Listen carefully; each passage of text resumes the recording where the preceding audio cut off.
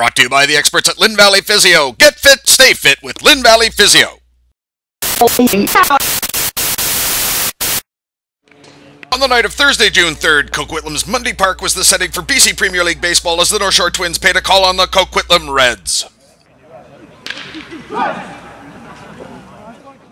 Jeff Hedema got the start for Coquitlam, while the Twins sent Ty Walker to the hill. The Reds got on the board in the bottom of the first with Jordan Varga cashing in Stephen Canborg.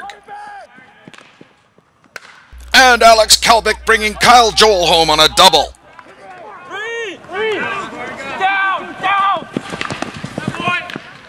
Coquitlam added another in the bottom of the second with Kyle Joel driving in Greg LeBranch, and it was 3-0 Reds after 2. After a scoreless third, the Twins' bats lit up in the fourth with Landon Briscoe getting the party started. Dylan Brommelin brought him home on a nice two-bagger. Then Brendan Gaunt found the gap in center right to score Will McKnight, and the Twins pulled to within 1. But in the fifth, the Reds added to their lead with Alex Kalbick bringing in Kyle Joel again for his second RBI of the game. In the bottom of the sixth, the Twins sent Adam Akemar to the hill.